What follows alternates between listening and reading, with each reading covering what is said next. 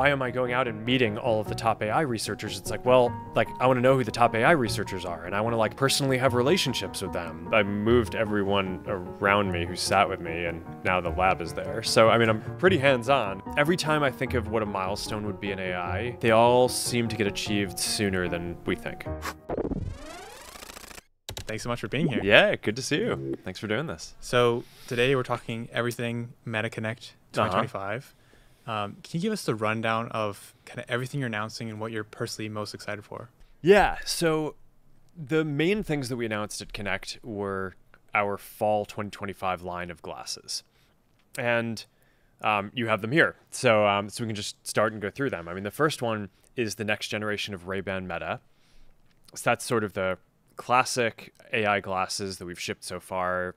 They're some of the most fastest growing consumer electronics of all time. We're very happy with that.